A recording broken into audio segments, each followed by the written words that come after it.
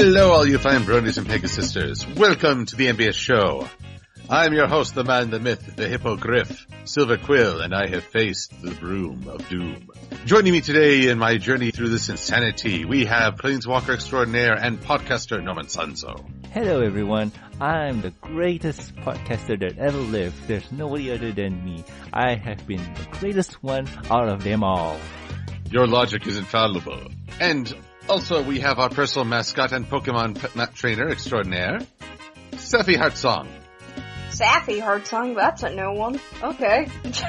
Yes, I feel like... Hi, I have oversized bird wings. Yes, and a shorter name, thanks to me. You're welcome. Just wait, I'll get you down to Saf. And then Sapphyfrass. And we are not... Sapphyfrass. Yeah. Sapphyfrass. I'm putting that on as my new nickname. There we go. Sapphyfrass Heartsong. There we go. And now that I've said it, it must be true. And also we have a special guest for today's podcast. On a discussion of Mary Sue characters, we have someone who rooms with a Mary Sue. Please welcome Mad Munchkin. To answer your question, I don't know how to get rid of her. She's like a roach. She keeps coming back. Ah, excellent. Just like college. Well, lucky for me, I graduated college 7 years ago, so that's behind me. Yeah, Yay! But the roommate still stays with you. Yeah, it's unfortunate. It's alright, she does the chores. I just sit and watch. Now, Mary Sue's an idealized, seemingly perfect fictional character. Oh, save it for the definition segment there. Heavens to Betsy. So yes. Tell me what to do, you glorified pigeon. Oh. I've got a broom with your name on it. Ah, yes. Funny thing is, you all think I'm kidding. That's true. She's got it etched it in fire. She emblazoned it upon the hilt. The one broom to swat them all, and in the darkness, dust them. Alright then. Oh, God. So yes, if we haven't already clued in, then, well, that means you're not paying attention, in which case, oi! We are talking about the concept of a Mary Sue character today, the bane of all fiction, the critique that is lobbed left and right. And basically we're just like, what in the hoo-ha-hey? Where did this come from? Why is it a thing? How can it be avoided? Normally, this is the part where we do first impressions, but you can't really first impress a Mary Sue because a Mary Sue does not impress. What are you trying to say? Nothing. Please That just hit... sounded mean, but I'm not sure why. Please don't I hit feel me. like I should be offended. Please don't hit me with the one broom to dust them all. Okay, I'll use this other one that I used to. I don't know what I use this one for. To clean out the Oh my cobwebs. goodness. To clean out the cobwebs. Oh, the terror, the terror. Sister, stupid. Oh, I should be offended, but I'm not. Oh, the power of the Mary here. Sues. Here, I can offend you more. Does that feather duster come with a French maid outfit? Ooh. Ooh la la. That's how it's a feather duster. You know how I made the feather duster? Probably with the plumage of my fallen brethren. I was not involved in that. That's what... sure you were. You snapped their necks. No. Neck snap, attack. Neck snap, attack. But we go down fond memory lane of, like, murder. Oh no. Yeah, that says something about us. But, Norman, I believe you were trying to say something before we got all crazy go nuts. Yeah, like, either... You mentioned about first impression. Well, there's no first impression because there's nothing to be impressed about a Mary Sue. But how about we could be impressed because I can think of a few quote-unquote Mary Sues that are really impressive. Well, let us start with definitions because perhaps it's how you regard the concept of a Mary Sue that determines how impressed you would be. Mm-hmm. So, since we brought on an expert, Maddie, what is your take on the Mary Sue? The take on my Mary Sue, or just Mary Sue's in general? In general, as a criticism. In general, they're like what Mary said earlier, they're idealized and seemingly perfect fictional characters that are either really young or low ranked, but somehow save the day through unrealistic abilities. I am totally not reading this off of the Wikipedia page. Oh boy. I'm not cheating. Shut up. It's not cheating. It's saving time.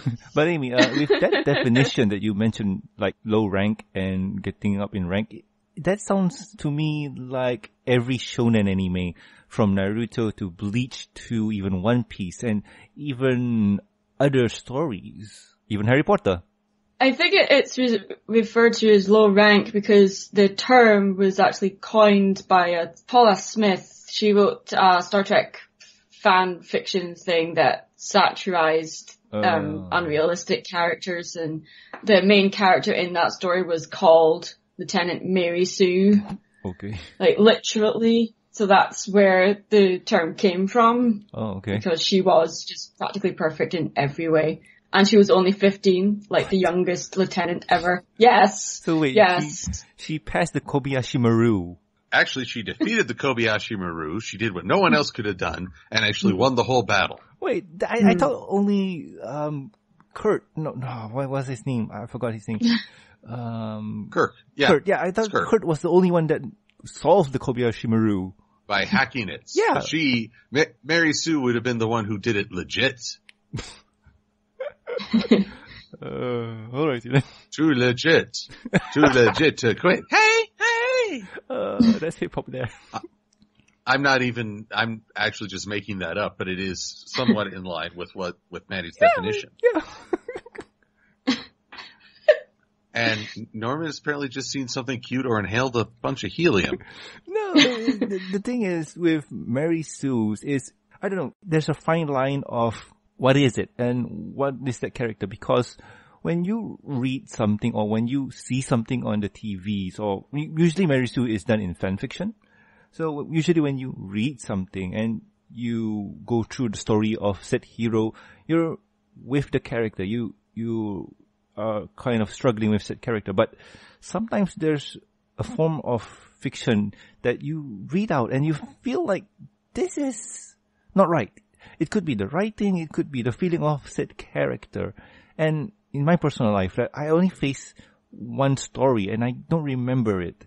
And I did feel like, this is a bit off. I don't like this story. And I stopped reading it. Probably that's a definition of a Mary Sue.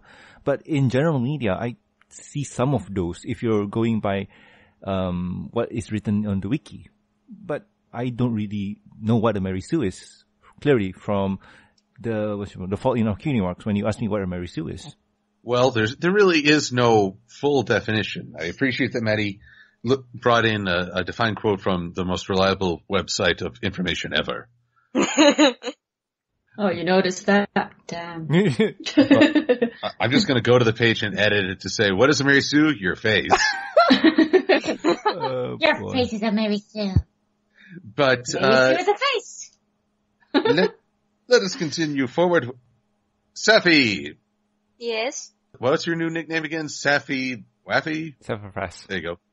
No, check Twitter.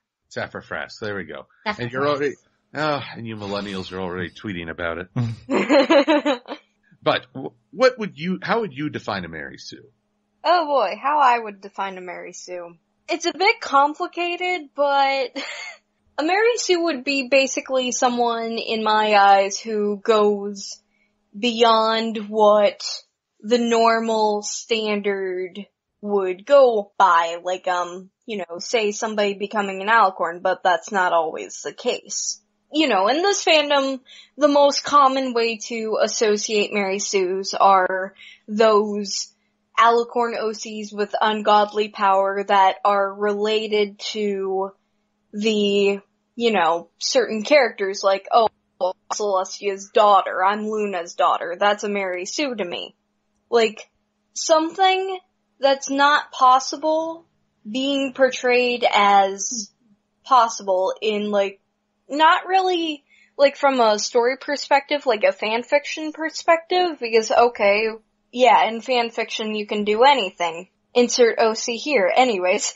But in real life, at least for me, if you're portraying an OC, it's not normal for me to, like, associate, like, you with, like, being Luna's daughter. Like, if you're portraying your own Mary Sue character, yeah, you're a friggin' Mary Sue to me. And then to my own definition, I'm going to turn things around a little. I'm going to say that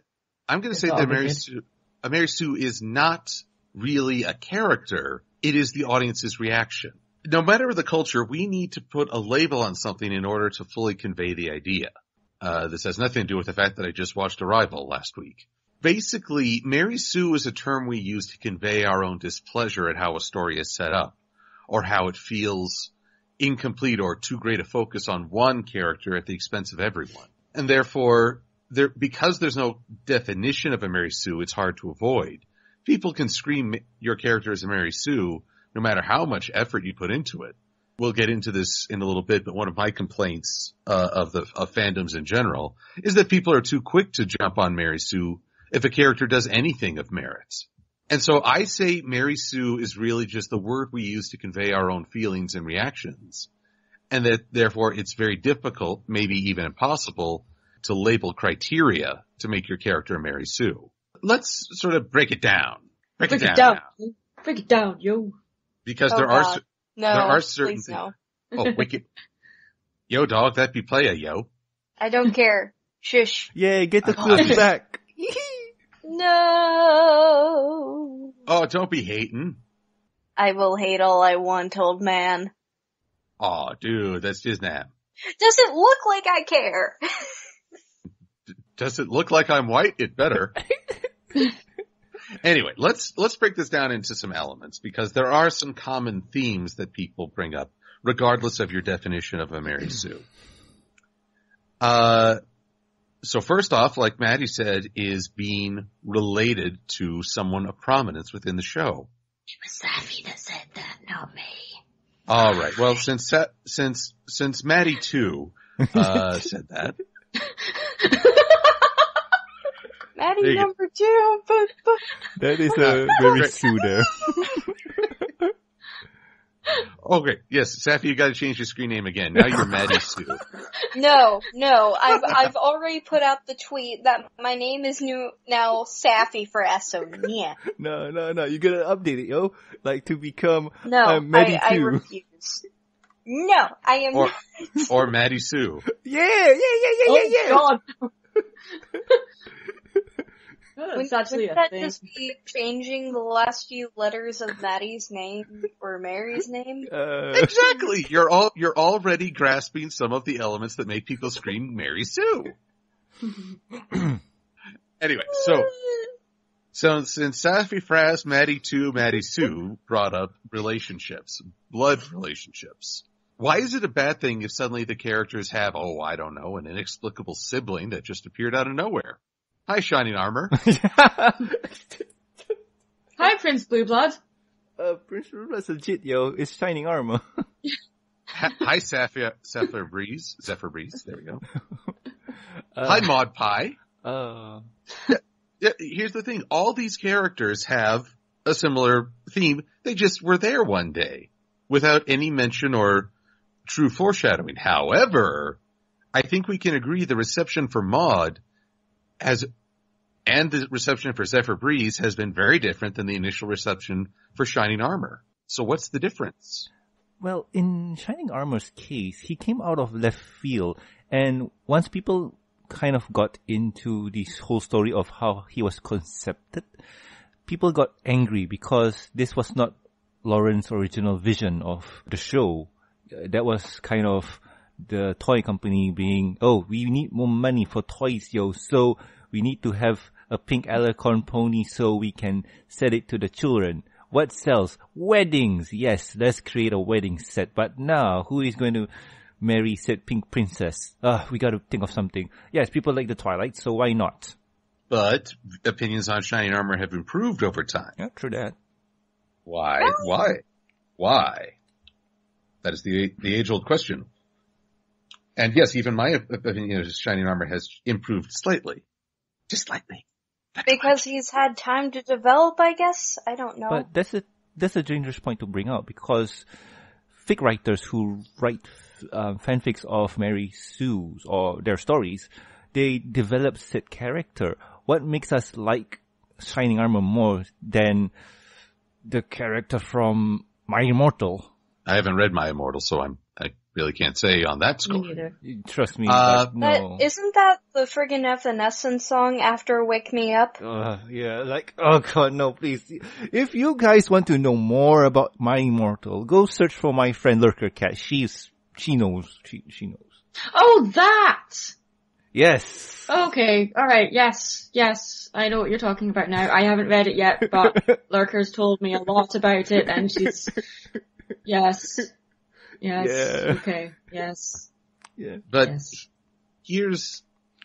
here's where the definition of Mary Sue starts to raise some eyebrows. I mean, the classic definition, what people always assume. Mm-hmm. Shiny armor. Okay, he seemed pretty hot to trot, pun intended, when he came on. Mm-hmm. Twilight Oh saying he was the bestest brother in the whole wide world. He could generate a shield that no one else could do, and honestly, I could go into why I didn't like him from the get-go, but it had very little to do with that. But then Maud hits the scene, and Maud is able to outwit the main cast. Everyone's trying to be her friend. She saves Pinkie Pie and hammers a rock into pebbles. And yet, from what I can tell, very few, if any, called her a Mary Sue. Similar situation with Gabby, who could help and do everyone and do everything and was celebrated the world over. Why then are they not ostracized as Mary Sues while other characters are? That is a good point, Silver, because the direct definition of a Mary Sue is Gabby.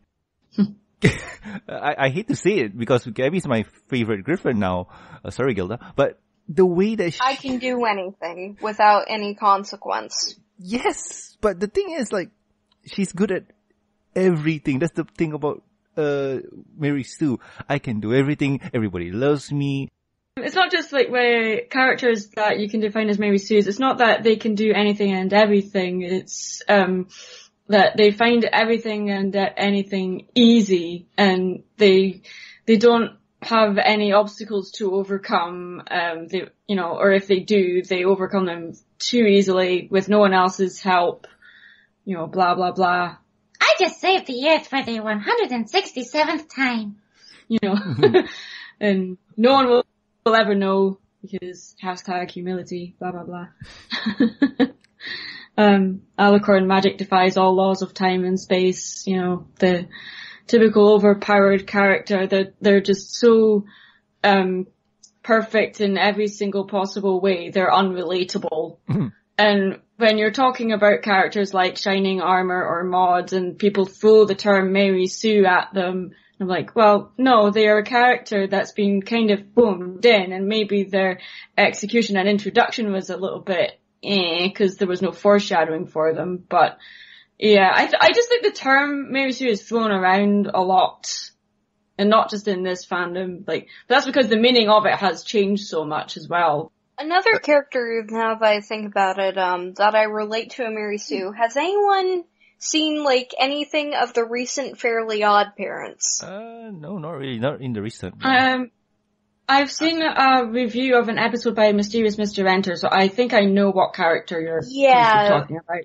I think her name is Chloe that they introduced. Isn't that the new girl that has to share the fairies with Timmy? Yep. Oh. Please pray tell, how is this character like? Because I've seen pictures, but I haven't seen the episode. I've actually seen the episode, like for myself before the Mysterious Mr. Enter character. I remember hating this character. The first thing she does, like in that logic of that world, only children who are miserable can get, like, fairy godparents.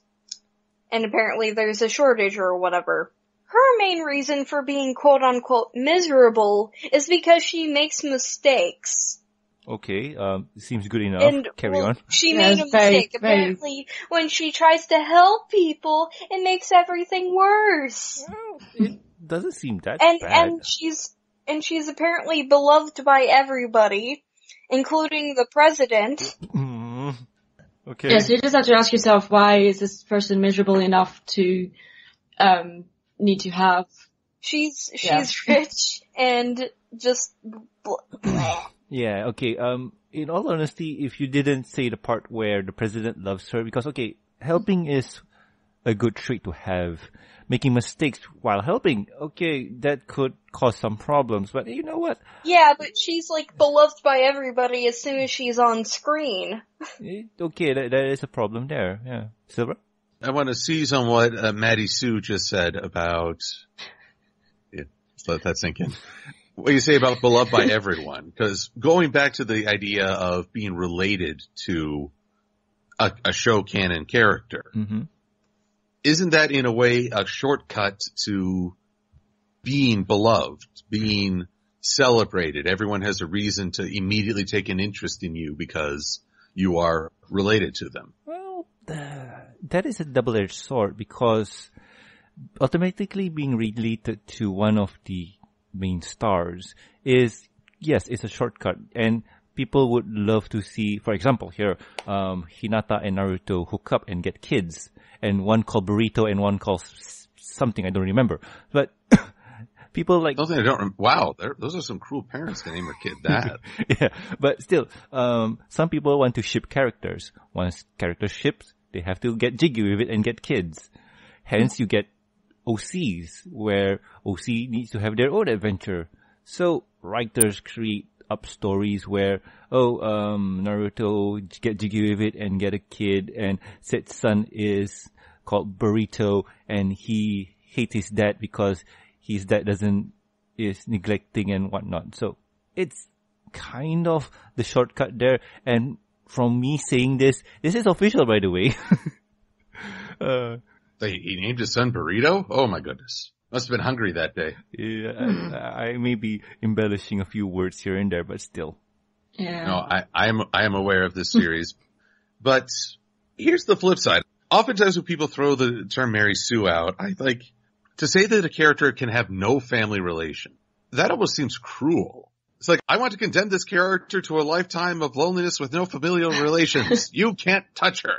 Technically, people do that. I mean, the term here is like, okay, you want to relate with X character. You want your OC to be related to X character. Sure, but what's the reasoning? How is the story? Like, you have to have a good darn backstory to make it work, because I could say that my OC is related to the royals of Canterlot, which is Celestian Luna, but he lives a normal life in Ponyville doing some kind of radio show that nobody listens to. Like, I could say that, but in all honesty, nah, I don't want to have that backstory because it raises up more questions.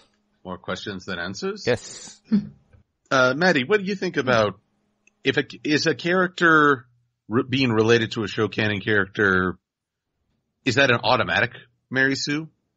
To a lot of people it is. To me, it needs to make sense if you're going to put, self-insertion of an OC into the show. It has to make sense with the canon. If it's going to be canon with the show, it needs to make sense. So you can't, just randomly give Celestia a daughter without explaining where she came from, or a son, whatever. You need to explain this, so many people are like, yes, this is who they are. This is the son of Celestia, or the daughter of Celestia, or Luna, or whatever. But they don't, so often, they don't give, how that came about. They just go into the relationship between, said parent and said character, and why they're the way they are, and blah blah blah. And I'm like, yes, but how? Who is the father? Can you explain this? And they're like, oh, we don't know. It was a dark thing that can't be explained. Celestia doesn't want to talk about it, kind of thing. I'm like, oh, come on, that's just lazy writing, man. To me, it doesn't. The father died. Oh, sweet. Yeah. Your mother cried and your father died.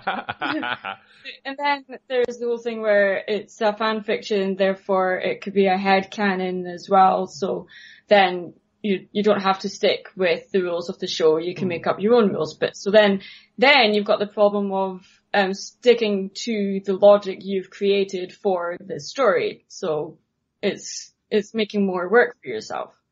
And any character can be a Mary Sue regardless of species or gender. Cause the term Mary Sue refers to both male or female, although some people use the Garry Stu or Marty Stu instead, but yeah, it's, I like to point something out. It has something to do with the pony universe where, okay, someone is related to Celestia. Well, in my headcanon, or in my ideal story here would be, how is this one OC related to Celestia? A safe bet would be, Celestia is his or her grandmother or great-great-grandmother, because come on, you live for 1,000 years, you gotta have kids somehow. But who says you gotta? I mean, what if she chooses not to? Huh. But there was one thing, I can't remember if it's explained in the show, maybe it's explained in the comics, but where did Prince Blueblood come from? If he's the nephew of Celestia and Luna, there's another sibling around, so, you know, I want to know where he came from. Is that explained in the comics at all? No, in all honesty, there's no written record of how did Prince Blueblood became royal of Celestia and Luna.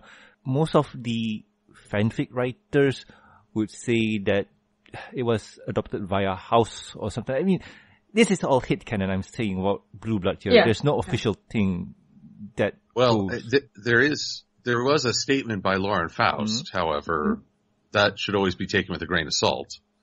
From what I heard, Blueblood is a blood relative, but descended from a previous offshoot of the family line. Really, they just needed someone to tempt rarity during the best night ever. Yeah. I mean, that's the hard truth. And this goes back to what I mentioned before about being related to Celestia in terms of genes. Like, you're not directly related, but it's kind of a genetics via, you're my great-great-great-great-great-great-great-great-grandmother. I was your father's uncle's cousin's son's second roommate. Yeah, that. But what does that make us? Absolutely nothing. Yes. But now that you mention relationships, what about the Mary Sue of, all the main characters love me, and I'm the very popular one, and even the guy likes me too? What? That's fiction? That's me every day. But it's always shipped with the dudes. Hey, baby. But still. Hey, pony. But still. Well, yes, let's move on. Let's move on to the romantic aspect. Romance. Mm-hmm. For if a Mary Sue is not related by blood, pretty soon they might be related by marriage. Marriage. Marriage is what brings us together. Inconceivable! In all honesty, I've heard a lot of description of said OCs where said OC is a black and red alicorn with 7 wings, and he is the daughter to, or he is the son to Celestia and Luna, and all the main 6 love him, and all of them are girlfriends and whatnot. I mean, I've heard those kind of description before, and cringe all over the place. But still, they exist. They exist. It's a thing. Well, now, as we get further into this, I'm going to be referencing my own character, Clutterstep. Clutterstep. Yes, because, yes, I did have him show a romantic interest in Twilight. Mm-hmm. He was adorable, oh my gosh. Okay, see, there's at least one person who likes my character. I like Clutterstep too. Good. Thank you. Seriously, Clutterstep, oh my gosh, I want to hug him! But here's the thing, Clutter could be considered a Mary Sue too because of how he came around. And that's the difference is that Clutterstep is actually likable. That's the well, difference. He has his own backstory that is actually could be believable in my eyes. Well, there's the thing. This is why I sort of hesitate when we try to give a textbook definition, saying if your character reaches this criteria, they are instantly a Mary Sue. And that's not a dig against you, Maddie, for reading that definition, because it's a very good starting point. But I'd like to think there are exceptions to these based on the effort put in. Yeah. It's not necessarily like you know, I'm sorry, I've forgotten your character's name. Oh, Clutterstep. Thank you, Clutterstep. that's your author's insert, quote unquote. So you've developed the character personality. It makes sense within the story setting as well. It's not just a wish fulfillment for you, you know? So yeah. I think for me, like Mary Sue is more for characters that are very underdeveloped and their only character trait is they are married to this person or they are the son of that person, you know, and that's it. And yeah, I'm like, yeah, kind of needs a little bit more development there. But yeah. I think that's the key word to pushing your character away from the Mary Sue status, which is development. Because we mentioned Zephyr Breeze, we mentioned Gabby or Gabriella Griffin, we mentioned, who else did we mention? Technically Shining Armor and Cadence, but let's expand beyond. Yeah, and also Maud and the Pie family, or well, Maud to be exact, more. But still, they have proper development. They had good development, especially for Shining Armor in the comics. The comics really push his development to make him more likable. And for Maud, when I first saw her, she was never the Mary Sue. She was stoic, too stoic. But that's her character trait. And Zephyr, it's like, I am a monotonal geologist. Yeah, and Zephyr was, we hate him because reasons, but he was designed. Well, I like him a little bit. Yeah, he was designed. A little bit. He was designed to be But that's hated. mostly because he's a spoiled brat. But he was designed to be hated. So could you really dislike him? Like, he's designed to be hated. So they did a good job on that. And so on. Well, here's the thing. I did some reading up on Mary Sue characters and just the topic of it. And one thing people pointed out is your character so quirky or trying so hard to be, vulnerable so the audience will like them? And that, again, I created an OC who's very accident prone. Okay, yeah, true that. And so I was like, But the one person posted a very curious description of that. She wrote, let's say there's a young girl in high school and she's very clumsy. She falls down a lot. But that clumsiness becomes a blessing when she falls down, drops her book, and a cute boy picks it up for her, gives it to her, says she's really attractive, and boom, instant romance. She actually stated that a lot of modern day published young adult fiction relies on stuff like this. Isn't that Sailor Moon? That's one example, but apparently it's happening in a lot of teen stories. I'm not really surprised Sailor Moon is indicative of that. The fun name Sailor Moon. And yet no one really calls Sailor Moon. I don't think anyone's called Sailor Moon a Mary Sue. Even though she grows up to be queen of the world, everyone drops everything to save her, help her. Well, there's a certain backstory at the very beginning. If I may be forgetting stuff because it's been so many years since I read the manga. But there's a certain development at the very beginning where they mentioned that, this is the reincarnation of the queen, something like that. That's how I remember it. Like, it's been so long since I last read it. But again, I just trying to stress the idea that the hard and fast rules that people are looking for may not exist. Probably. With this day and age of how stories are being written, sometimes you get overpowered characters who people enjoy. A good example is Saitama from One Punch Man. He is he is stupidly strong and nobody can defeat him. That by definition is a Mary Sue. But Garry Stu. Garry Stu, the male equivalent. Garry Stu. But still, we all like him. He's very lovable. And one of the facts is that the author mentioned that to have a super powerful character is easy, but to make him relatable and enjoyable to the readers without hating him is hard. How do you do that? And very carefully. Yes, and he did it. He did it. And he is one very popular anime character of 2015. I'll add to that. Kamina from Gurren Lagann. Oh, yeah. Oh, yeah. Now think about him meeting the criteria for Garry Stu. Intensely popular, handsome, even though he's very lecherous, the girls seem to find that charming for some reason. he can basically shout and bully his way through a situation with no consequence. And even if people don't agree with him, they offer a begrudging respect to him. Well, there's spoiler warnings for the Mary Sue sacrifice. And yet, he is pretty fondly regarded. I think Not because... to mention the fact that he got to kiss Yoko Littner before he died. Yeah. Well, there's your spoilers. Whoops, was that spoilers? I Oh. didn't mean it. Oh god, no. But still, that there is the definition of, well, quote unquote, Mario Garry Stu. Because they're so OP that they're loved by everyone. But in this case, where with Kamina and Saitama, we like them. We don't view them as such. But there's another archetype where once my friend described him to me, I said that, are you for reals? Like, is this his character arc? Are you sure? And that is Ichigo from Bleach.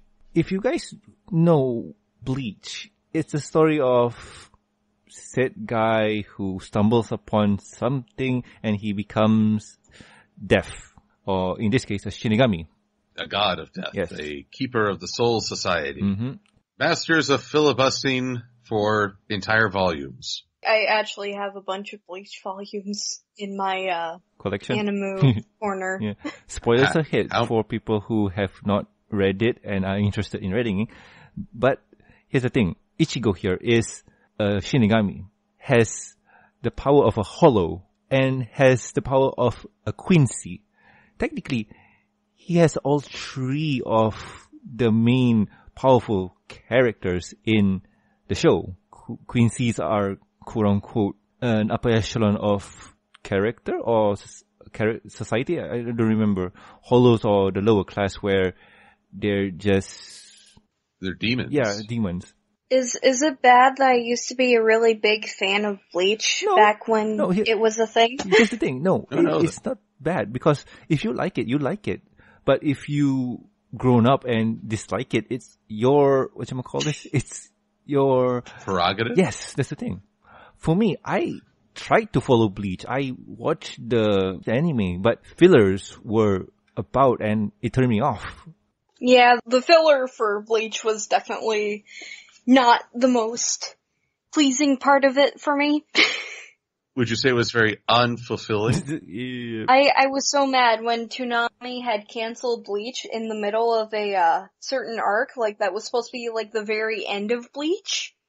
Oh god, I was so pissed. Anyways, back to Mary Sue's. Yeah, like I mentioned here, Ichigo to me is a Mary Sue because he has the power of everyone. That is just too OP. I honestly, wait, when did he become a Quincy? Oh, his mother was a Quincy. Oh, his mother was, mother was a Quincy, father a Shinigami. Mm-hmm. Your mother was a hamster, and your father smelled of elderberries. I fought in your general direction. Oh my goodness, you people. But You cannot stop us. We will quote Monty Python at you. yes. But still, Monty, what now? oh my god, are you for reals? No, she's not being for real. Don't give in to her trolling, Norman. But I'm on to you, Missy. Oh, right. Miss Sapphy Frass, Maddie Sue, the third, Esquire, Wait, who's the second then? Mary Sue. Yeah, but her name isn't Maddie Sue. Back me up on this, Maddie. She's gonna have it legally changed, yeah?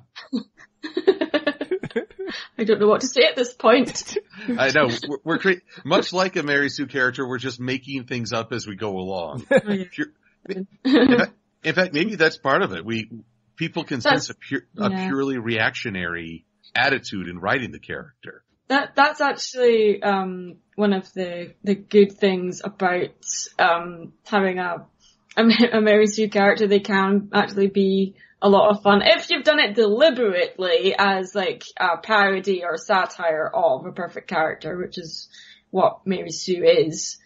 But the funny thing is, like, with my Mary Sue, she was meant to be just a one-off joke character. She was never meant to come back.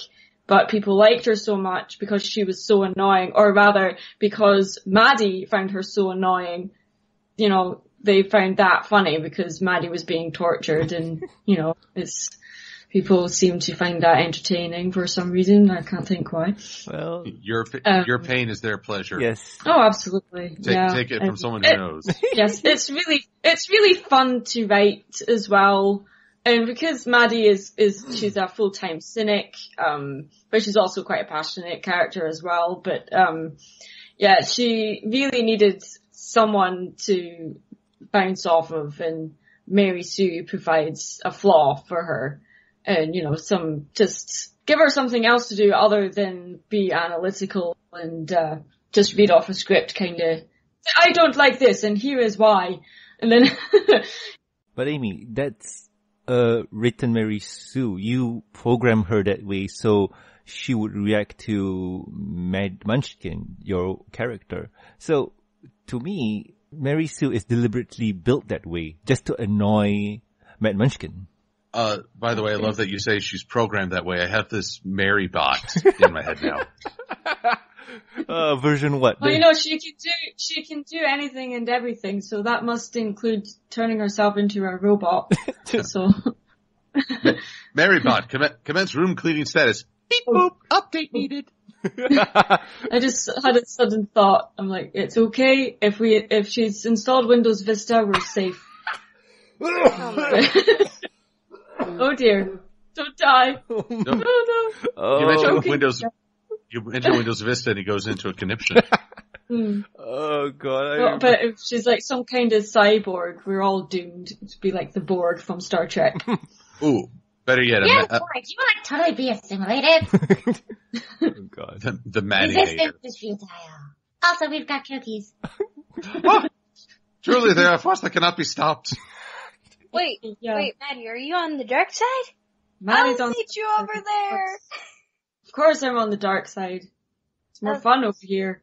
Who It's wouldn't? No. because I'm- there are cookies over there on What there. about that shadowy place? Oh, that's headcanon territory. We can go there. Oh, so that's where Ink Rose has been. But yeah, So let's seize a little bit on this gray area that we've been touched on, because for every absolute we try to lay down with Mary Garry Stu, there are very real exceptions. And one of the strongest that you mentioned is Kamina and Saitama. They are the prototypical Mary or Garry Stu. I'm going to add one to that. Oh. River Song of Doctor Who. I'm trying to remember Okay. her story plot, but I'm not 100% I can Okay, agree. I'm Safi, sorry, Silver. I tried getting into Doctor Who. It didn't work for me.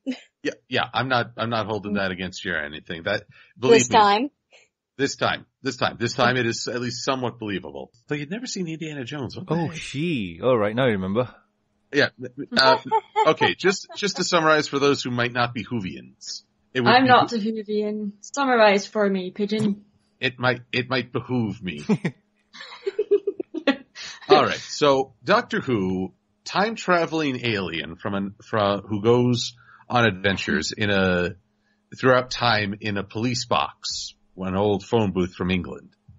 That's really a disguised time machine. Well, at one point, and I'm telling this chronologically, whereas the show unfolded this in pieces.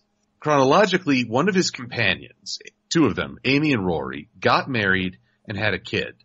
The kid was abducted and raised apart from them as they were searching for the child throughout time. That child grew up to be River Song, who has many elements of the Doctor's people, the Time Lords, but is part human as well. She can do things that previously only the Doctor could do: regenerate her appearance, pilot the space machine, the TARDIS. The Doctor's main enemy, the Daleks, are even reduced to begging when confronted by her, because she's just that powerful. A lot of fans screamed Mary could not do. And yes, by series end, or not even series end, it's still going. By the end of her arc, however, she was married to the Doctor. Okay. So all this stuff going on, people were very split. Some thought she was the greatest character ever. They loved her. They loved her attitude, her recklessness, her ability to muck everything up, and her ability to keep the Doctor guessing. Others, including internet reviewer Phalis, just simply said, God, you stupid Mary Sue. There's another question. How far does that go? It sounds, when I summarize it, it really does sound like a Mary Sue complex that we've heard in fan fiction.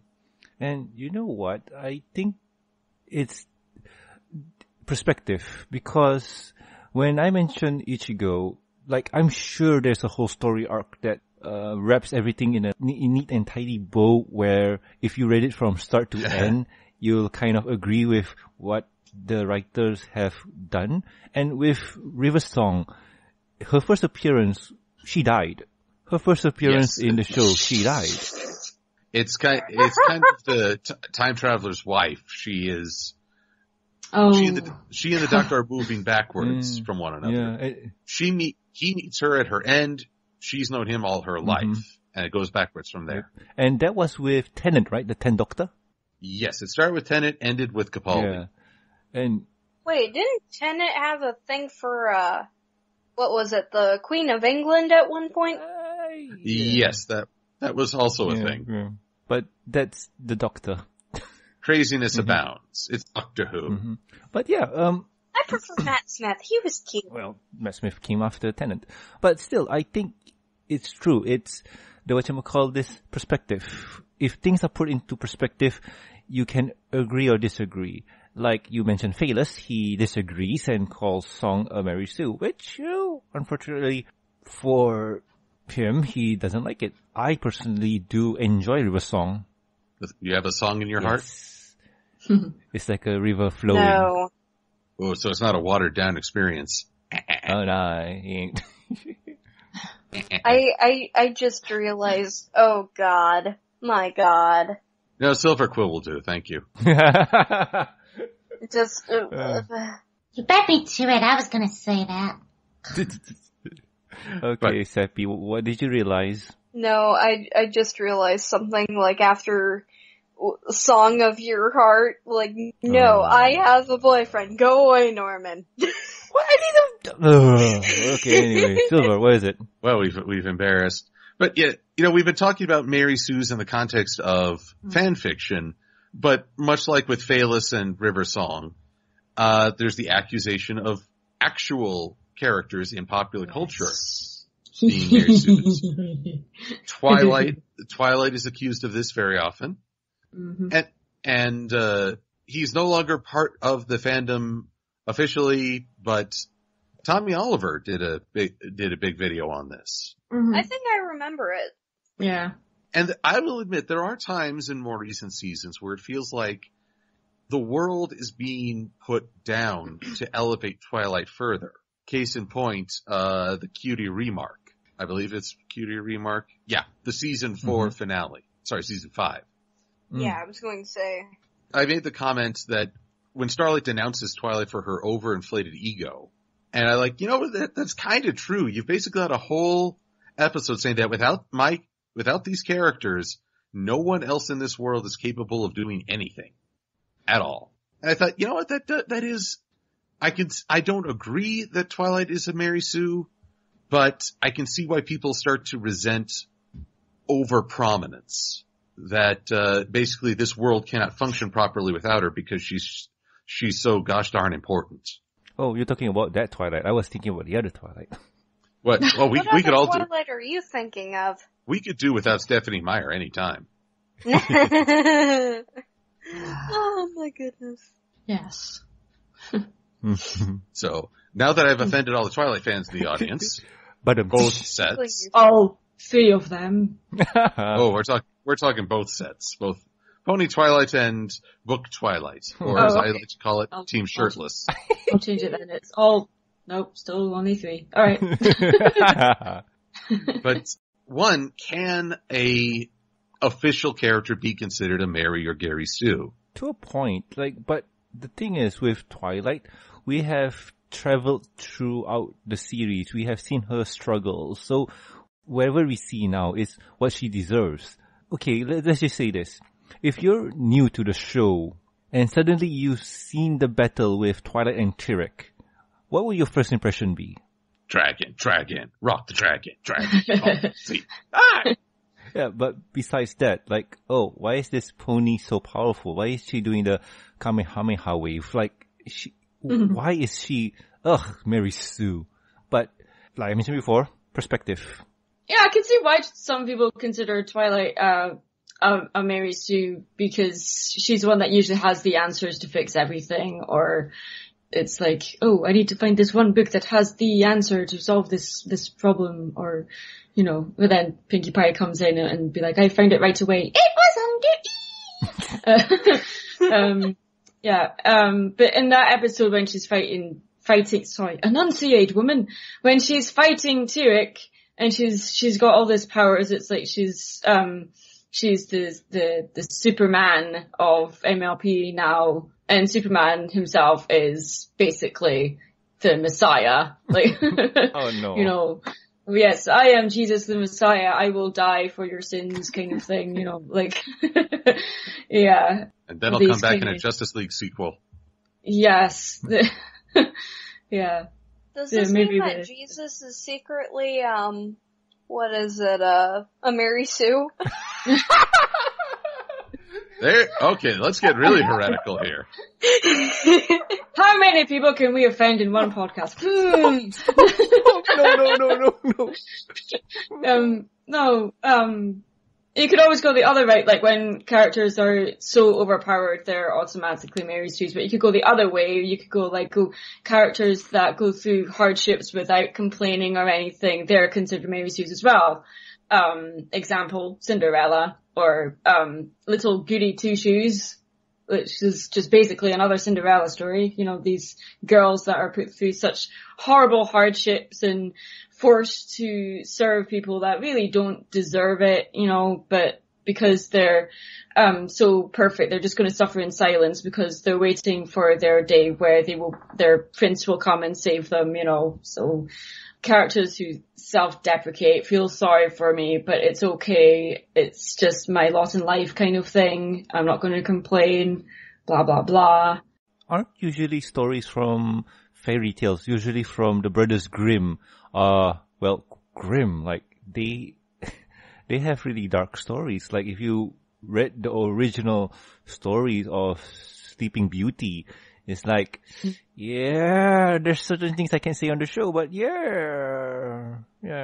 I'm always a fan of both the original Cinderella, where the wicked stepsisters and mother have their eyes gouged out. Oh, and not to mention that the one sister had to cut off her friggin' foot to fit into the slipper. Yeah. And then Sleeping Beauty or Sleeping Beauty. Are you referring to the part where the prince has to impregnate her in order to wake her up? Is that what he had to do? Oh, yep. I don't know. I must be thinking of another one. What's the one where they make the witch dance until she dies? Oh, I don't know. Wasn't that Snow White? Might have been. I'm not sure. I can. But still, usually when you take the context of fairy tales from the Brothers Grimm, original stories were not that pleasant, so I don't mind having a Mary Sue. Yeah. So. Yeah. I mean, basically, I think what's coming through in this discussion is, one, we're all insane. True. Two. Speak for yourself, guys.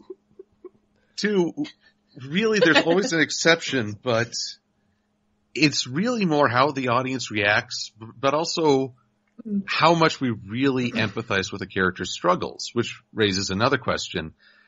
Some people argue that a Mary Sue character does not have to be perfect. Sometimes they're so flawed that you think, oh, you're trying way too hard to gain our sympathy. Yeah.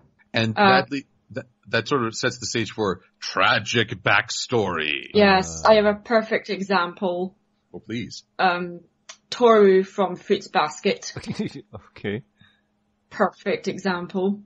Are you guys familiar with that anime? I've heard of the anime before. I've heard of it. I've never seen it. Something about one of the characters is able to turn into a cat if you boop him or something? Or if you hug him? What is it? Basically it's about the, people listening will probably correct me here, but the anime is basically about a family who are under a curse where, when a member of the opposite sex hugs them, they turn into their animal from the zodiac. So, for instance, one of the characters is a rat, so if he gets hugged by a girl, he turns into a rat. And then there's another character who's a dog, and blah, blah, blah. And then, yeah. Toru, who discovers this family's curse, she has been living in a tent on her own for a couple of weeks. Her mother died a year before the anime is set, which is why she's living in a tent. And, but she's one of those person that it's like, oh, look at that beautiful sky. What a glorious day. And just so happy. But then all this horrible, tragic stuff happened in the past. And you're like, yes, you need to feel sorry for this character because she's so happy all the time. But oh my God, look at the horrible stuff that's happening to her, you know, trying too hard to get us to sympathize with her and feel sorry for her, blah, blah, blah. And I was just, ugh. Yeah. A pretty Mary Sue kind of character, but the story that frames the character is just so interesting. I can kind of forgive it. Yeah. Amy, with that definition of, well, what you gave, wouldn't that be the same with Harry Potter? Yeah, that comes under the kind of the Messiah kind of thing, you know, the chosen one. The chosen one who's not all that chosen when he starts. Yeah. Although in some ways that too is wish fulfillment for the audience. Kids who who start off humbly and want to believe they'll make it big right away. Yeah. Or that they're chosen because they're special. Mm-hmm. And everyone's special. Nobody's special. Everyone's special. No one will be. Yay. Love The Incredibles. Well, here's the question. If a character has a dark history, I mean, I'll do you way better for sheer grim. Mm-hmm. Guts from Berserk. I haven't seen that. I'm not familiar with that. Okay. Have you gotten off the boat yet? That's Alucard. No. A few people will understand it reference. Okay, well. Oh boy, how do I describe this? I apologize to young listeners. Guts was born in the midst of war. His mother was hung, but even though she died, she was still carrying him and he was still born. Okay. So he's raised by a company of mercenaries, goes out on his own, finally makes friends, but friends betrays him, becomes a demon, and does horrible things to Guts' girlfriend. Guts loses an arm in the process, and is basically on a quest of revenge. Believe me, I could go into finer detail, but you really don't want to hear it. I don't think I want to either. Fans love this guy. They love him dearly because that's just one of the most hardcore stories you're ever going to hear. At the same time, I think, well, hang on, isn't that a bit Garry Stu in that you said my character has the worst life ever? It's the perfect way to get people hooked into the character because they're like, they're troubled, but I can save them. You know? But I think I'm becoming a record player because perspective. So perspective does what makes thing work. Because okay, if you want to go tragically, I can say Dante from Devil May Cry. His dad was the demon. His mother was a human. They bone, and then they have twins. One called Dante, one called Virgil. Virgil was sent off to someplace else to live the demon life, while Dante here lived on his own. He suffered, he had a bad upbringing, he saw dead people and demons and whatnot, and grew up to become a demon slayer. Although he was also just funny as can be. Yeah, personality was awesome. He was so cocky. Again, I think that might be what saves a character from having a backstory that seems too Garry Stu pity me or Mary Sue pity me. How they respond, because Dante is a true jokester. I love watching clips of him tease the enemies he's about to fight. Like the overly dramatic demon. Ha ha! Thinking you can defeat me is the height of delusion. And that's Guts, and that's Dante talking. Now Guts, despite his upbringing, he's not the least bit merry, but there's sort of that grim determination to him that seems more sincere. He's not just, oh, I've had such a bad day, oh, I'm Sasuke.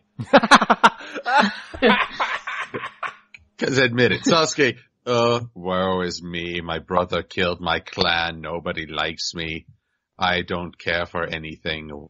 I'm a total edgelord. Yes. It's not a phase, Mom. So true. Curse you, Kishimoto. How do you say his name? Kishimoto Miyamoto? I think so. But yeah. Something. But okay, if you want to add Naruto to the list, Naruto himself, Uzumaki Naruto, been orphaned his whole life. Mom and dad perish in some kind of accident, and everybody hates him. Well, he's rejected, but he's also loud, outspoken, kind of a class clown.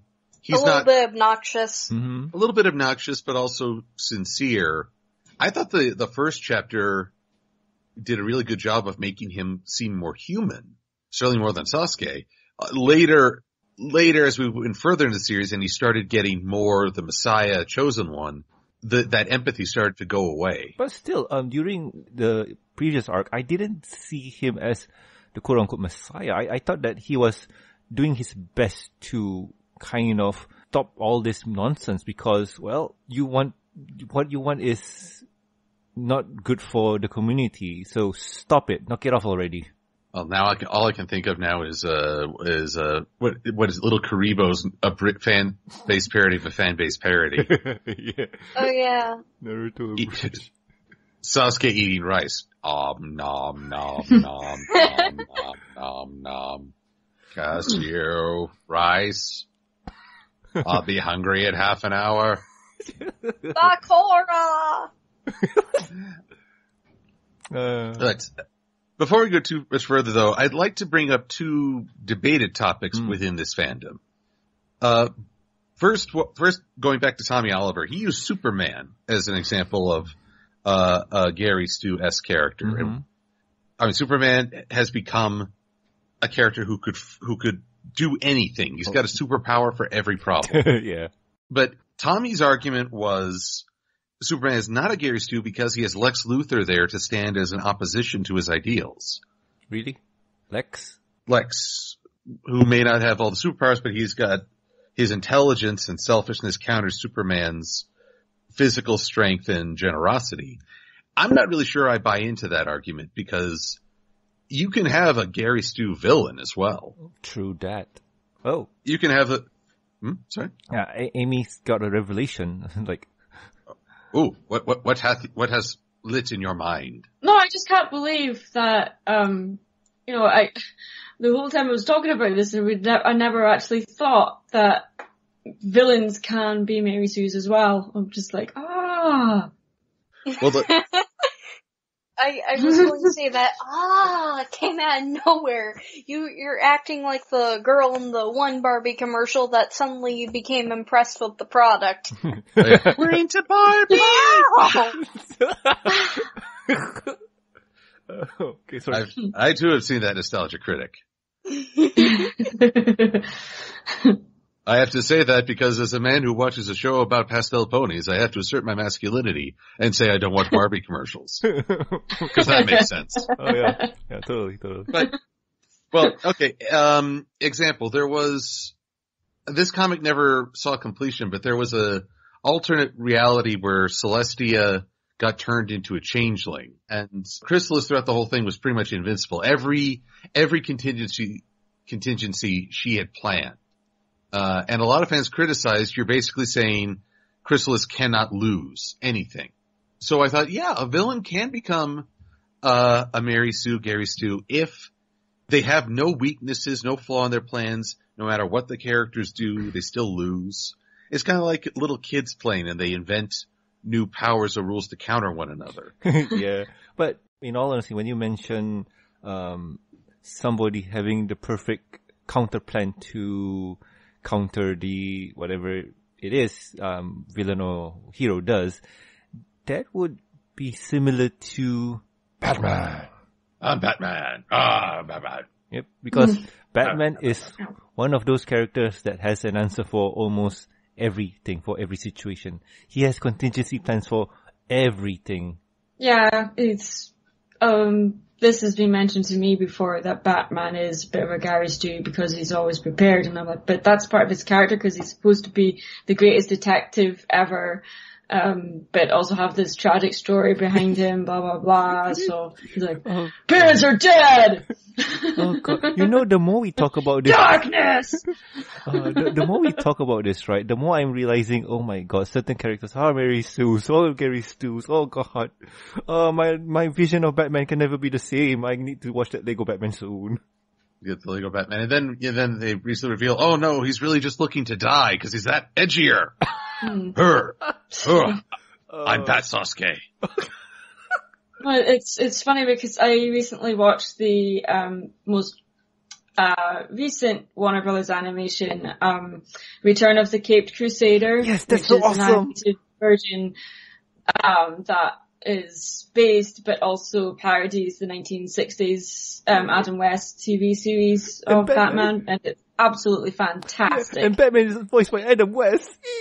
Yes. It's just shown, because it started off as dark and gritty, and then it got campy, and then it got dark and gritty again, and,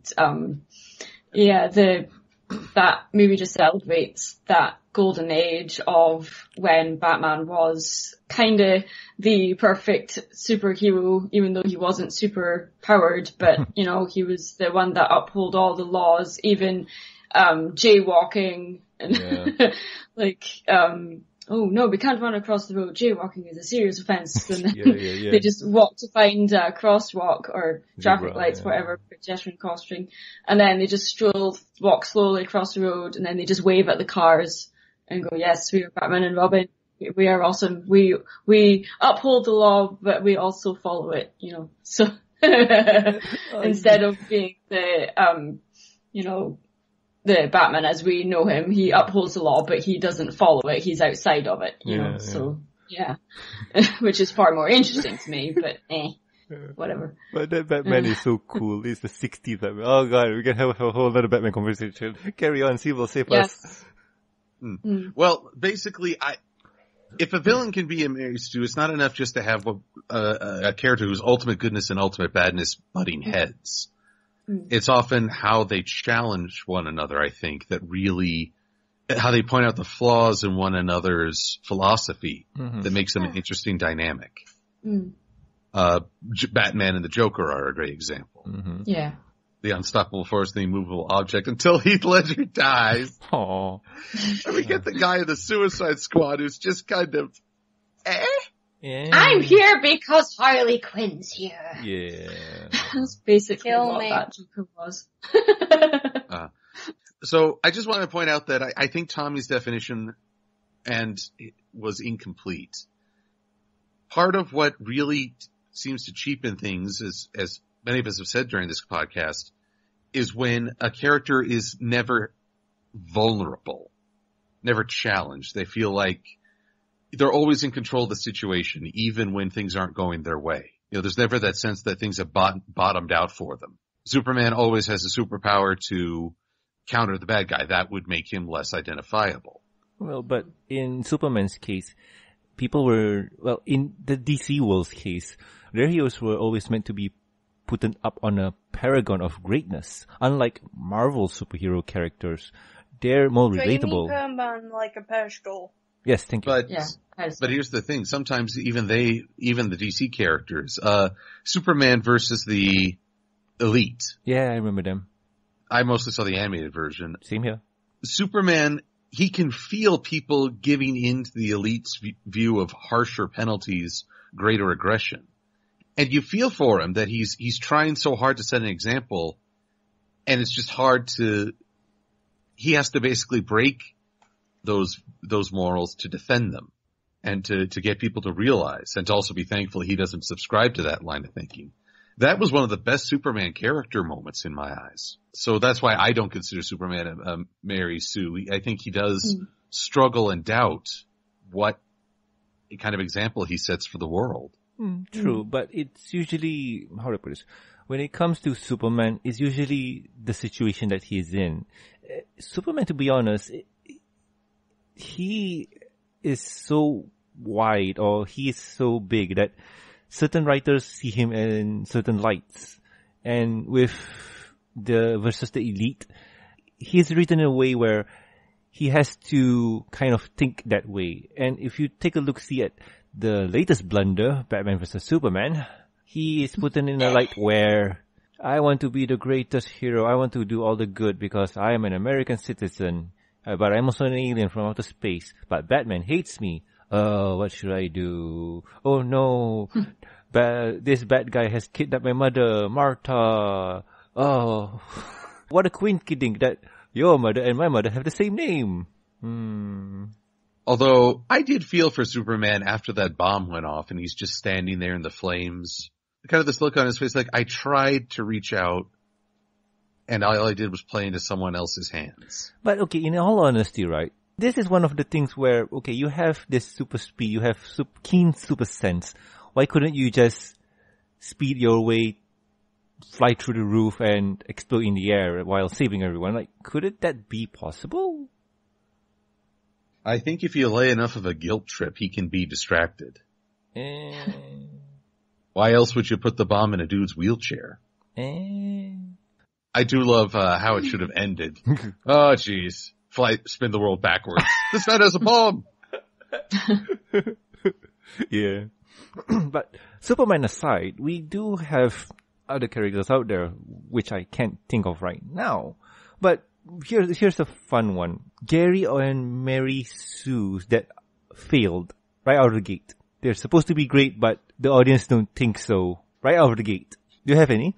Are we talking fandom works or characters in the world? Because I feel hesitant about naming people and let's go for in the fandom. Let's not poke fun at the fandoms because, well, they're starting up. Let's go for people who are paid to do this. And I have one, if you don't mind me starting out first. Please. Tommy Wiseau's The Room. His character, what is it, Tommy? No, what was his character's name? I forgot. It's not Tommy, right? Let's just call him Tommy. I need to know because this is bugging me. To Google.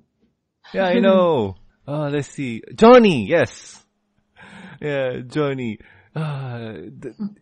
He starts off to be quote unquote, I am the most likable character. Everybody enjoys me. Like I am the best. Like I am the best friend. I'm the most greatest worker. But my girlfriend cheats on me. Oh, poor was me. But the delivery was not good. No. Get out of my life. You tear me apart, Lisa. Oh, hi, Mark. So how's your sex life? Oh my god. But still, Phil character, Phil marrying Garry Stu because of performance, but memorable as heck. I got one from my childhood. I didn't realize it at the time, but looking back, it's like, yeah, he's pretty boring. Mm-hmm. Jace, from the lead character of Jace and the Wheeled Warriors. Oh, I've not heard of that. I need to Google it. Jace and the Wheeled Warriors. Sorry. I'm old. So old. I just had a birthday and I'm older. I also just had a birthday. I am also older. Oh, But not as old as me. Yeah, really, it's the day after his birthday. He's feeling 93. Meh. Actually, that's more just because 2016 has been rough. But Jace of Jace and the Wheeled Warriors, this guy is cardboard. He's basically a master strategist who always knows what to do, has never really made a wrong decision, has no character flaws. He's sort of that 80s paragon, like trying to be Optimus Prime, though Prime was a little bit more fallible. And here's the thing that kills me. It's called Wheeled Warriors because they all drive these futuristic vehicles to battle other vehicles. But Jace has a magic ring that every episode he just recites an incantation, basically a Dr. Seuss rhyme, and the ring fixes whatever problem. It can do anything. So it's a Deus Ex Machina then? It is pure Deus Ex. And it's like, dude, why are you relying on these four-wheeled vehicles when you just have to say the rhyme and everything's fixed right away? but he never does because that would kill the show. But he's so perfect, you never really sympathize with he's on a quest to find his father. I'm on a never-ending quest to save my girlfriend. Because he never tries to feel his way through things, he always has the answer. You just think, dude, you're really boring. But, okay, for its time, was it good? It was a classic 80s show. There were other elements that kept me interesting. Herc, the captain of the ship they were traveling on, he's your Han Solo type. Mm-hmm. For Jace's perfection, Herc's fallibility, and he claims to be doing this for the money even though he's a scoundrel with a heart of gold. Okay. Pure Han Solo. He made up for a lot. And the music in the battle scenes is what really sells it. Well, so the characters are dud, but the rest are pretty good. All right. Yeah. And you girls have anything? I'm good. Maddie, do you have a character in popular fiction you view as a failed character, or Mary Sue, Garry Stu-ish? I can't think of another character at the moment other than what characters I've already mentioned. No, I'm good. All right. Well then, Same I've got here, just I think I mentioned friggin' Chloe Carmichael from the Fairly Odd Parents, but that's it. Yeah. That's Mary and Garry Stu. I mean, here's a failed Mary and Garry Stu. It's like right out of the gate failed. And then I do have one final topic before we head into final thoughts. And Maddie, this requires digging up a dialogue you had with Lily Pete. I think I know what you're talking about. Yeah. Wait, what? In one of their videos, they used the thumbnail from my Mary Sue video. Am I right? Is that what you're talking about, Silver? Yes, indeed. Yes. Lily was coming down on folks for disliking Alicorn OCs right off the bat. Well, yeah, there are some good Alicorn OC. I can't think of any at the moment. Personally, Lightning Bliss. That's Lissy, I'm sorry. I'm thinking of other people. Yes, Lissy does have a very good backstory, but I'm talking about from a fan fiction perspective, not really self-interpretation as an Alicorn type of perspective. You know what I'm trying to say? Yeah. Well, the reason I bring this up is that I found it very fascinating at the time because, in a sense, I got the impression that both Maddie and Lily were arguing for the same thing. Yeah. But somehow it ended up appearing in conflict. So Maddie, forgive me if I'm speaking for you, but the impression I got is you were advising people not to rely on the fact of characters in Alicorn to make them a good character. That you have to flesh them out. Well, a character can be, I said this earlier, a character can still be a Mary Sue or Garry Stu regardless of their species. But more often than not, especially in this fandom, the Alicorns are usually Mary Sue characters. Because people automatically think, my character must be perfect, they must be the fastest character, all this kind of stuff. They must be the strongest to overcome everything. Cause they're underdeveloped, but a character it doesn't matter what species they are, there is still a possibility of them being a Mary Sue, and it's knowing what to look out for and make sure that you're avoiding that. And the best way is just to give the character time to develop into their personality to grow. And it's you can't do that overnight. That takes time.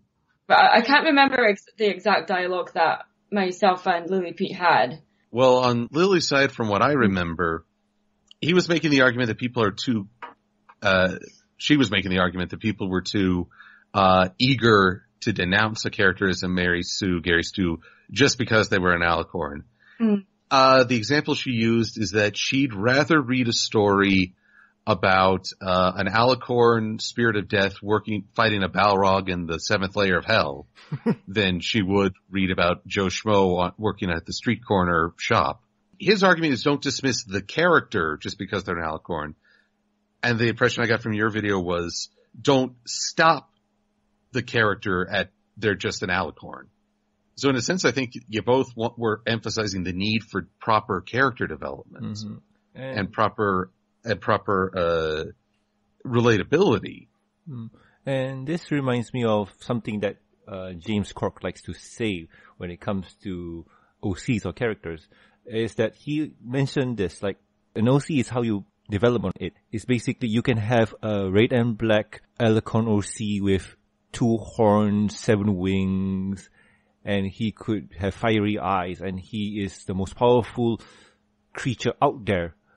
But he just wants to have a normal life selling flowers at the street corner. To me, funny as it may sound, I would like to listen to the adventures of Bob, the 7-winged 2-horned pony who wants to sell flowers, because it would be an interesting read. And in my case, I'd actually like a story where Joe Q. Public has to battle a Balrog in the 7th layer of hell, and he's woefully under-equipped. The funny thing is that instantly conveys some vulnerability. He's in a fight that is far beyond his means. And Alicorn, you see a wings and a horn, you assume power. Mm-hmm. And so that character is less vulnerable in that fight because they are properly equipped to handle it. Mm-hmm. That's where I think that's why Alicorns can be a pitfall. They're implied to be more powerful off the bat. That's why Cadence, Flurry Heart, and Twilight all received very harsh criticism upon their arrival or ascension. And you know what? This reminds me of one of the comics, the micros that we really, really enjoy, which is Micro 10 featuring Luna. In this comic, if you guys don't remember, is Luna badmouth Celestia saying that her job is stupid easy. Celestia got offended saying, you know what? Why don't you take over and try for a day since you're all great and powerful? I'm just going to sit back and relax. I'm not even going to tutor you. Have fun. And she learned the hard way that Celestia's job is not easy, while Celestia has her day in the sun. Oh my goodness. Yeah, and we liked Luna for her vulnerability. But here I am, Maddie, I've been using your video as an example, and I've not allowed you much of a chance to talk. It's okay. If I can talk about the videos, because the video that I made with Mary Sue, the very first one, is the most popular video on my YouTube channel, and it was made like 2 or 3 years ago, and I've changed styles, I've, moved on from that subject and everything, but it keeps coming back up, and that's okay, that's fine. But that video is also used quite a lot as a weapon toward people. And I know that happens because people tell me that that's happened. And I'm like, dude, I'm so sorry. That is not why that video was made. If anything, it was made just because I was tired of people asking me to draw Alicorn OCs all the time. And they were just not very interesting. So I was like, screw it. I'm going to make a stupid little funny video about it. And the next thing I know, it's got almost 800,000 views or something ridiculous. I remember that being my first introduction towards you, and then I started watching your whole channel. For a lot of people, especially in the MLP fandom, that's what they know me for, is, you're basically the I hate everything of the pony fandom. Even though I've only made 6 videos with the words why I hate in the title. But, why I hate the pony generator thing, why I hate red and black OCs, which was just made as a stupid follow-up to the Mary Sue video.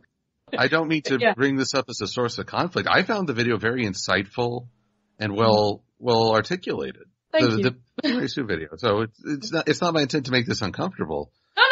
No, I'm not uncomfortable. I'm just saying that's what's happened. But looking back and remembering when I was making the video, I was having so much fun with it. And it was the first time that Maddie, cinnamon roll. Sorry. I'm getting distracted. Anyway, stop distracting me with your cinnamon rolls, Sapphire. Right, I have some downstairs. What was I saying? Oh yeah, it was the first video where Maddie was given the opportunity to talk to someone else other than the person watching the video. And that was a big step in her character development as far as the YouTube avatar goes anyway, because before that she was just the mascot for for me, or like just, you know, a character that represented me on the internet. But then now she's much more of a character because of what Mary Sue did. Mary Sue really grew because of the people that watched the video anyway. They took Mary and they would place her in all these different situations and think, this is what Mary Sue would do if she was in the Suicide Squad, or this is what Mary Sue would do if she was in Star Trek. And it's funny because you would have a character like Wesley Crusher, who is a Garry Stu, and you know, I actually have a picture of Mary Sue wearing the Wesley Crusher jumper. Yeah, but basically what I'm trying to say is that as people think that having a character that is a Mary Sue, it's a bad thing, which it is in terms of storytelling, but you can use them in other means as well. As, you know, perfect example is that video. Like, without Mary Sue, I don't think I would have as much of a following as I do. So now, because Maddie is, they're like, they're two sides of me. Like, Maddie is the frustrated artist who's very cynical, but she's also like very passionate and can be very inspiring to other people. Whereas Mary Sue is like creativity personified. She's a loose cannon. She wants to do anything and everything she possibly can, but needs Maddie to rein her in, you know. But at the same time, Mary kind of helped Maddie out as well. So, sometimes, so. You're saying Mary Sue wants to, try everything? or should I just let it go? But you know what? With all this talk, I think I can summarize everything in one bundle, which is no matter what character you create, no matter character you write for, A is develop it first. B, make it fun. And C is have fun doing so. If you're not having fun, that means you're not going to create a story that you would enjoy or anyone else would enjoy. The most important part is to have fun. Yes. Yes. And with that, I think we have gone long and everybody's hungry. We have. Yes. Everyone's hungry. Maddie is having visions of cinnamon buns dancing in over her head.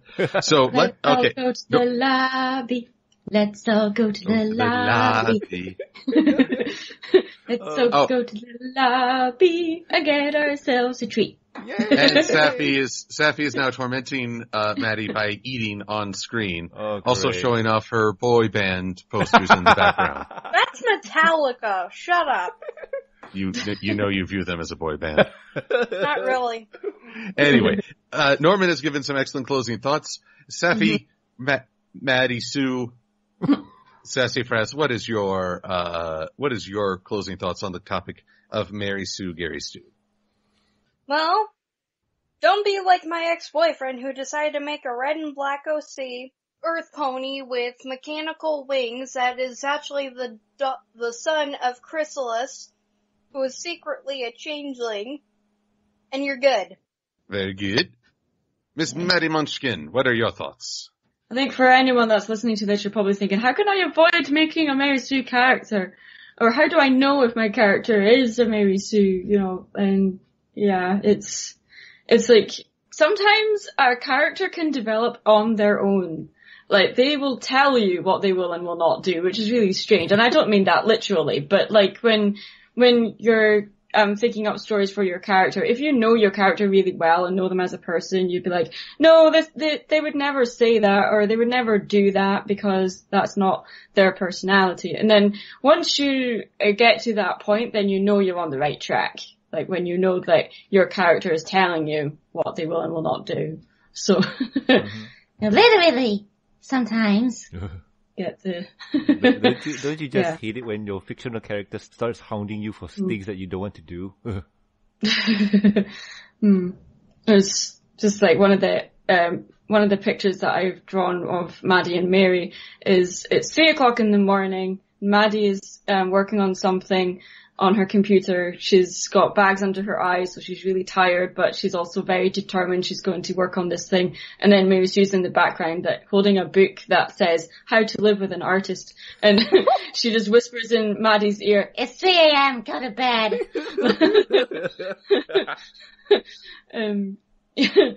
And there's lots of other different scenarios of that as well. But yeah, basically what I'm trying to say, like, yeah, characters, you'll find yourself just telling yourself this character won't do that. You'll start to see them as an actual person instead of just a character you've made up. Mm-hmm. They'll become to mean more to you. Like, I remember, I am winding up here, but it's just something else that came into my head. I remember watching a documentary about the making of Disney Snow White and the Seven Dwarfs, and they were going through the scene at the beginning when she's running through the forest and she falls down this hole and she's in like this chasm thing holding onto a tree root.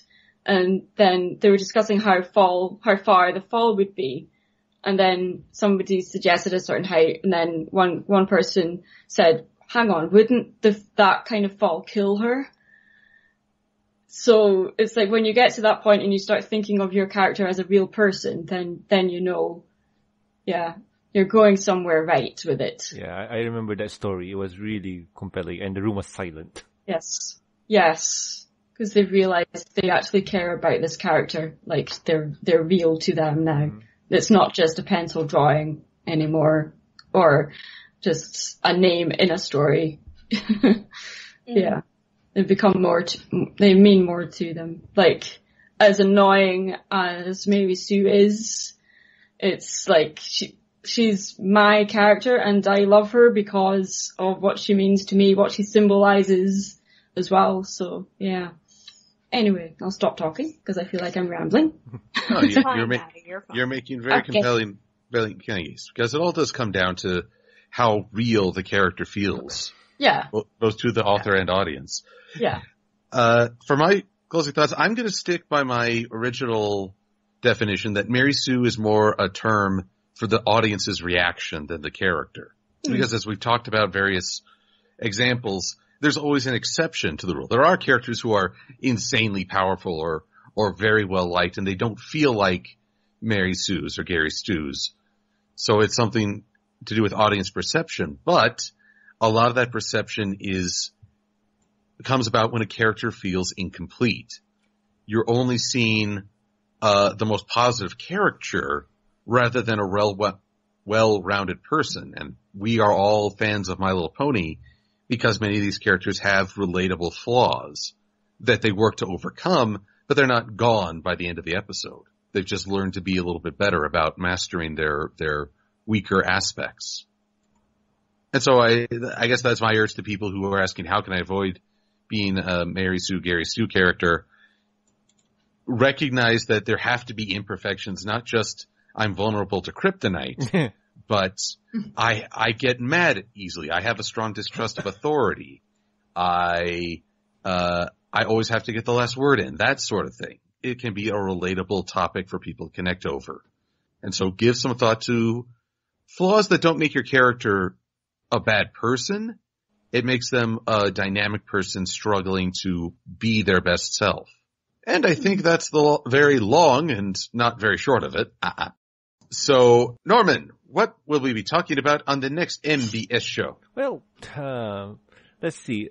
I think this might be a bit out of, I won't say topic, because we're recording this on a really, really strange date when this is coming out. So, probably when you hear this, it's going to be around the New Year's, but we're going to record something for the Christmas, which is the My Little Pony 2015 annual, featuring a whole bunch of artists doing a whole bunch of Heartwarming Eve drawings. So we'll be doing that. But when this comes out, like I said, it's the wibbly-wobbly, timey-wimey stuff. Oh, get River Song on it. Hey, I got that reference. Good job, Captain America. But yeah, so we'll be doing a lot of we'll be doing the Christmas annuals or the holiday specials that it is. So yeah, when you hear this, honestly, I got no idea what's going to come out next because I too got no idea what's on the schedule. And I'm doing this. Citybot's going to kill me. But anywho, yeah, that's what we're going to do. Well, there you go. Joy, I guess. Still, now, Norman, you know how I feel when you say, "Oh, Silver, what are you gonna do next?" I don't know. You didn't tell me. Well, this is what I know, but explaining to the audience at home the scheduling is going to be a bit derps. I don't know. I'm cold and scared, and there are wolves. Well, it's better than what we have outside the fungeon. Oh dear. Fungeon? Yes. Oh god. Dungeon. It's a fun dungeon. Yes, it's a fun dungeon with it. Never mind. Anywho, folks, we thank you for sticking with us through this discussion and this look over the idea of a Mary Sue. Mm-hmm. And thanks to Mad Munchkin for joining us for this conversation. Thank you for inviting me. Hey, please come again. Yes. And so, for the MBS show, I am the Silver-Quill. And I am the fabulous Norman Sanzo. Huh. I have been an oversized bird-winged Pegasus thing that can control crystals with her mind. Sapphire. And I am always Mad Munchkin. And we're saying adios. See ya. Bye-bye. Oh, sure, they all got to say bye, but I don't. Okay, I see how things, I see. I thought this whole thing was gonna be about me. I didn't get an intro. So Silver, I have to ask, are you a Garry Stu since you're a hippogriff? No, that just means I'm a sin against nature. Poor Mary. Cinnamon. Mary Sue didn't get her say. Oh. If I were Celestia's illegitimate son, ostracized by both parties, living in isolation but battling the forces of evil because I love Equestria that much, even though everyone hates me, then I think people would start to view it as a Mary Sue here.